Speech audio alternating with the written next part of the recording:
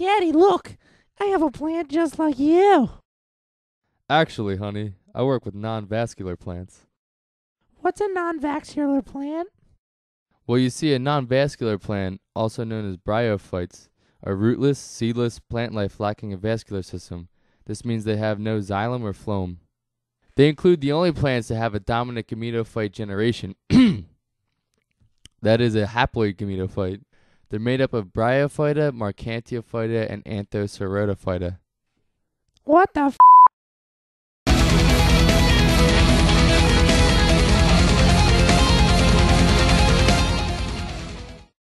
If you've ever asked yourself, what exactly is a non-vascular plant, today is your lucky day.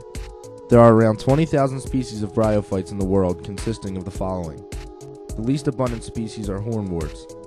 Next are liverworts. Finally, the most commonly known are mosses. That's great, bro, but how's am I gonna know them if I sees them? I'm glad you asked. Seeing as I'm an expert in bryophyte spotting, I just may be able to help you out. You see that green stuff right there?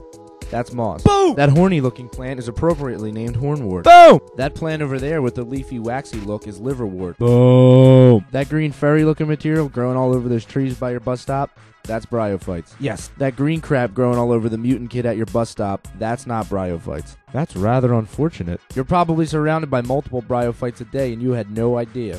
Well, now you do. So take this guide, get out there hornwort hunting, and impress your grandma with your newly discovered knowledge. Oh yeah! I freaking love nature!